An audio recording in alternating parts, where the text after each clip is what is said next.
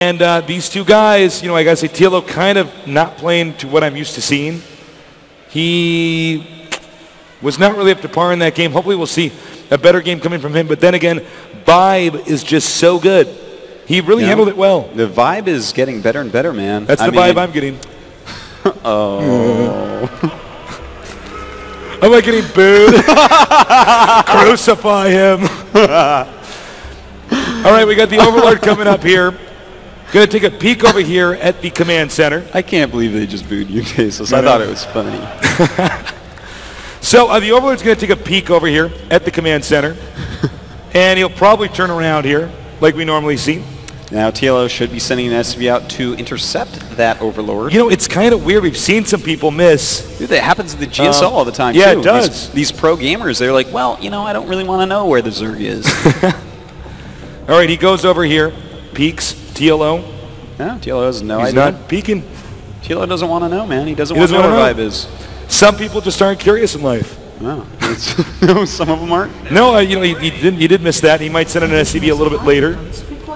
Some Zerg players, when they go over there, they peek and then they go directly in this direction. Oh, and TLO finally going to see it. Okay.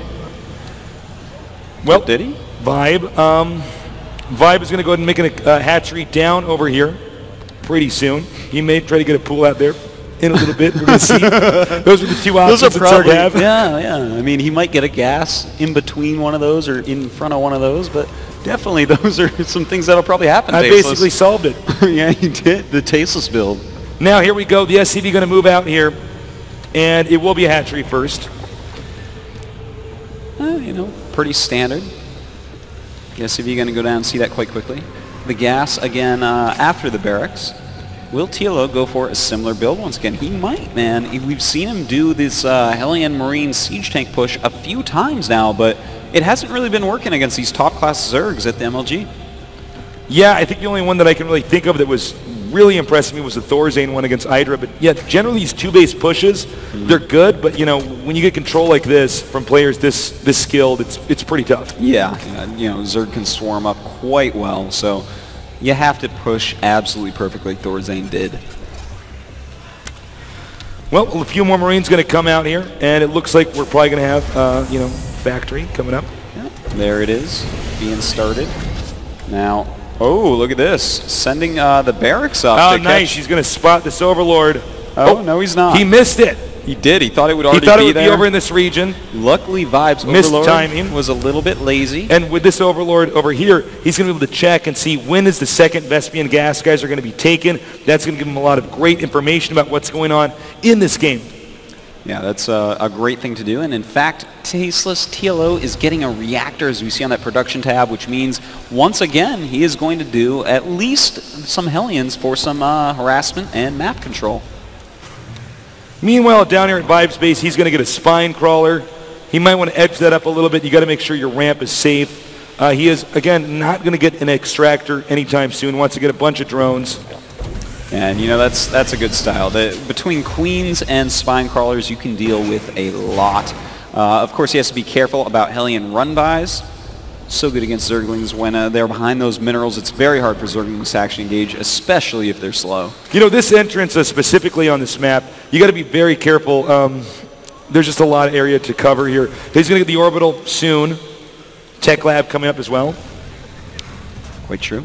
And the Hellion's going to be moving out now, Tasteless. We're going to have to see if they can actually do any damage. I don't think so, though. I really love the spine crawler placement of Vibe right now. He is actually so safe. Look at that, one in the mineral line, one in front, queen on the ramp to stop them running by, and the other queen just kind of sitting there. Now let's see, he goes and takes on the creep tumor, backs up.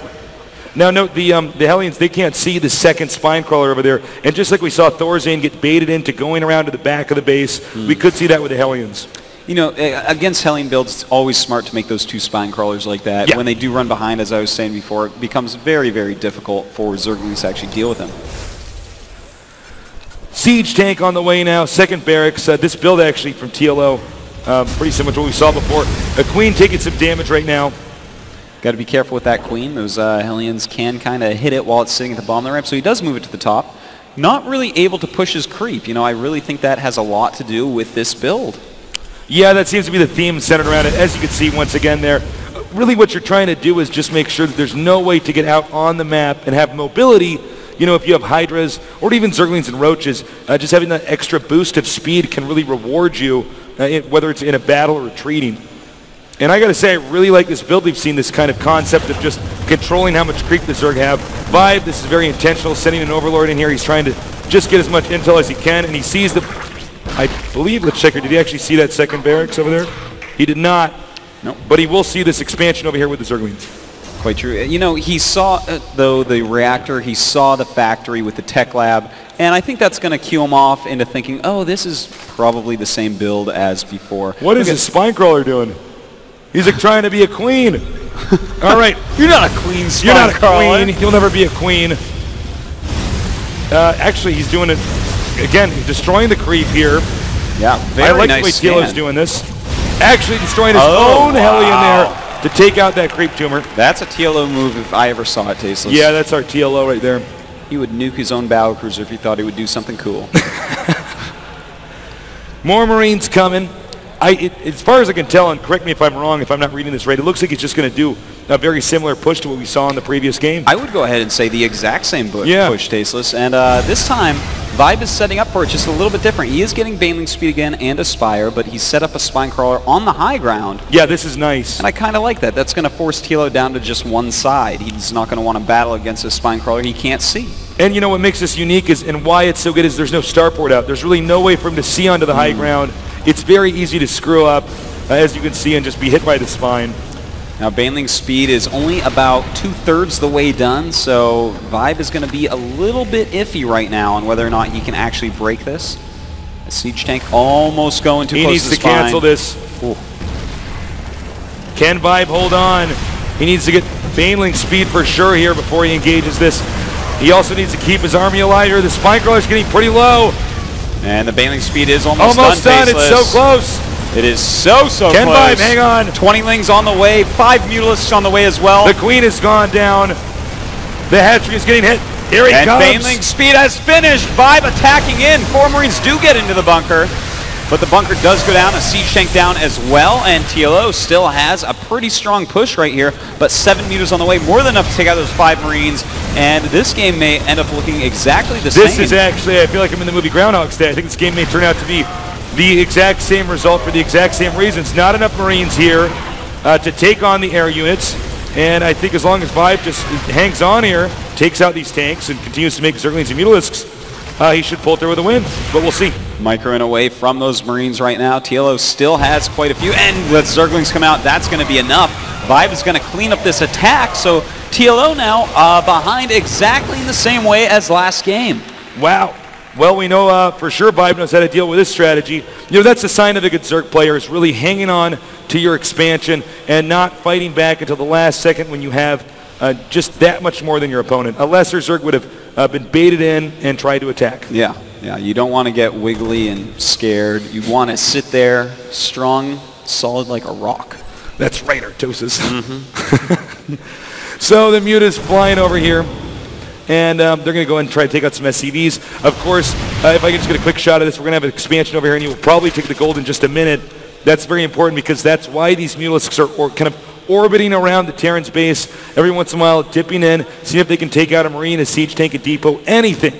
Yeah, anything at all that he can take out will just make his lead bigger and bigger. You know, I love the fact that he's expanding kind of far away. Look at that, double evolution chamber again. This is actually the same game ported over to a new map. This is actually the same game, yeah, literally, as you just said, porting onto a new map.